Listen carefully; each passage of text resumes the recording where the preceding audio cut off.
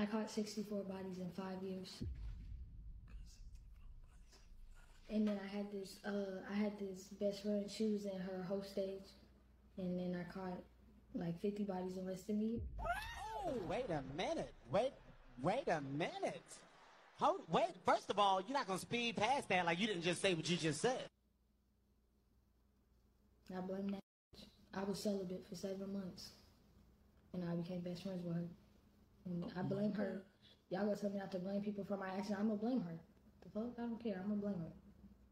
You can't blame her. No, I can.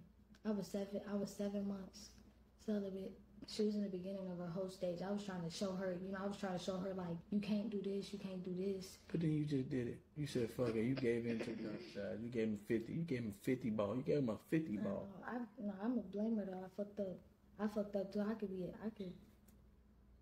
take accountability.